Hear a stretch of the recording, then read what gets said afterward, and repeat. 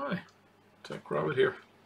Not really one of my normal videos. Wasn't thinking of making one, but since the subject is on everybody's minds and there's a little bit of disinformation out there, I thought I'd actually just do my contribution.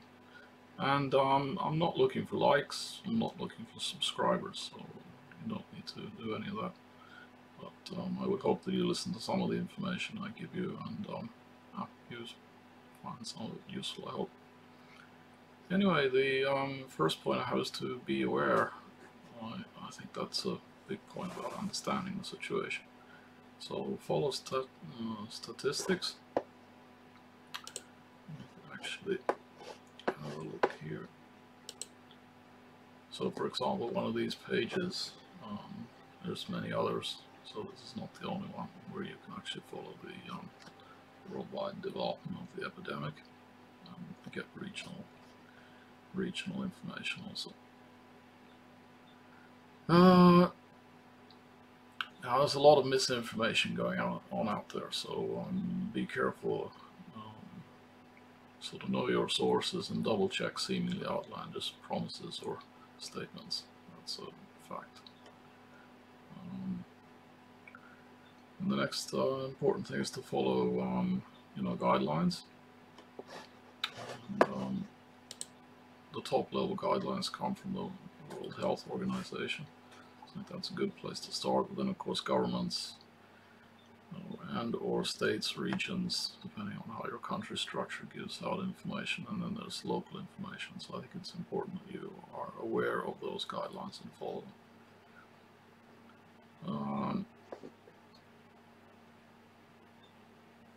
Then keep your family safe.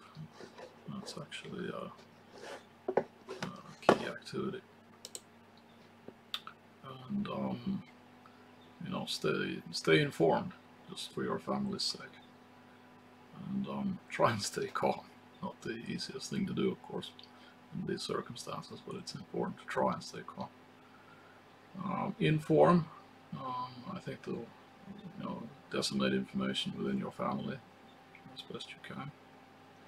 There's one key, very, very critical thing to understand, that children under the age of 15 are not immune, and they can also get sick enough to end up in hospital.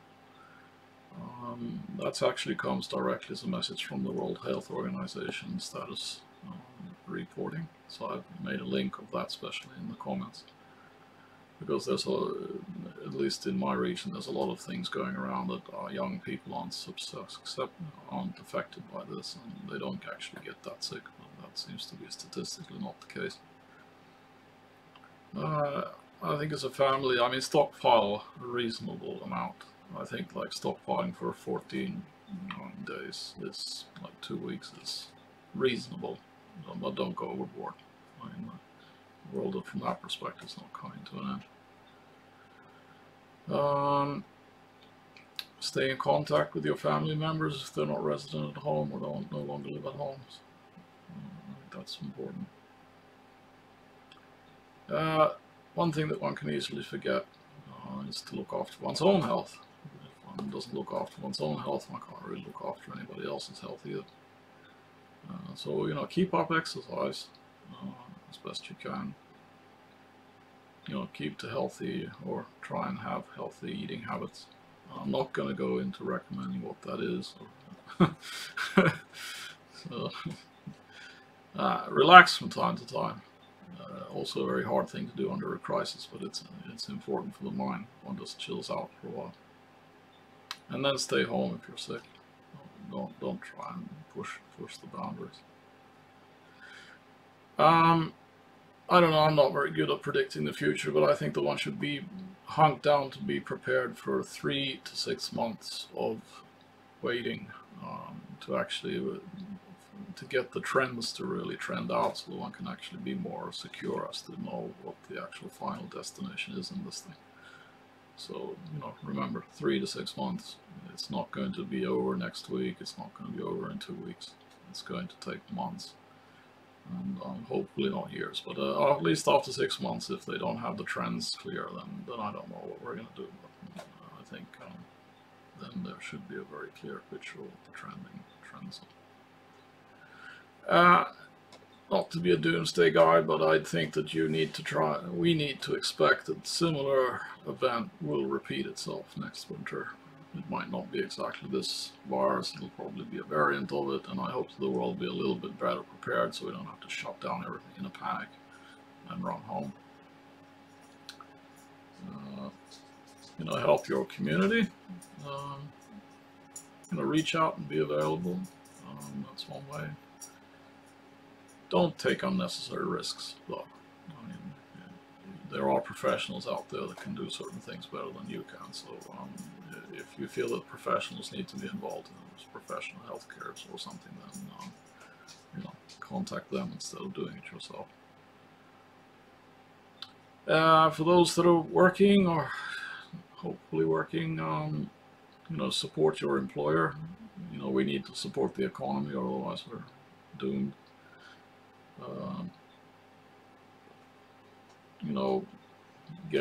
If it's still an option, get prepared. Have meetings with your employer. Sit down, see what's going to happen, how things are going to move forward. Keep each other informed. If you're working from home, try and improve your home working situation. And very important is not to work too much and burn out. It can happen very easily if you're working from home. Follow home working guidelines, and if you don't get anything from your employer, there are lots of videos out there that you can follow, or get instructions or information about how it works. If you're working in a team, then try and be supportive of your team, your other co-workers, because everybody, I think, is going to be pretty stressed out about this. So it's important not to sort of stress everybody out even more than what's needed. So efficiency will probably go down. That's just the way it is under these circumstances. And then you should discuss safe working options with your employer. There might be ways that even if you have a physical job, there might be ways that you can actually get work done at the site. Probably it will be like reducing the number of personnel on place, redistributing them through the building. I don't know, things like that. But I mean, don't just give up and say, oh, now my job's going to end. I'm going to be out of work. Work collaboratively, and you might actually find a solution that works. For example, is there something else that you can do other than your main job as a temporary activity?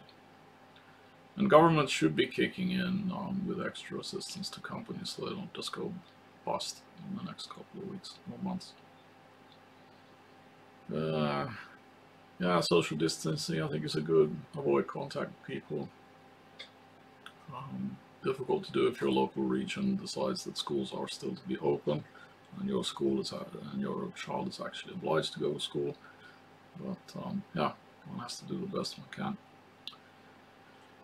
Avoid travel of all forms. I can't stress that more. Scrap all holiday plans or visit trips in your country. Not worth it. Join the folding project if you want to use your extra compute time for something useful. This is actually a very interesting activity, so you can actually join your computer to calculate solutions for like developing new vaccines and stuff. And the only thing it'll do is to get up a bit more power. So that was my short message in this. So I hope everybody is okay. My deepest condolences to those that have lost loved ones. And my support goes out to the health professionals struggling worldwide with this problem, and I really sincerely they have the energy to continue with their good work. And I would like to say a word for the poor Italians. It's hit Italy extremely badly, this situation, second after China. So keep up the good work. I think you're doing everything you can, and it'll work out, but it's going to be tough. I hope that we don't have to deal with that tough a situation elsewhere in Europe. So anyway, well, thank you for listening. Not really a great subject to talk about, but yeah, see you in the next one.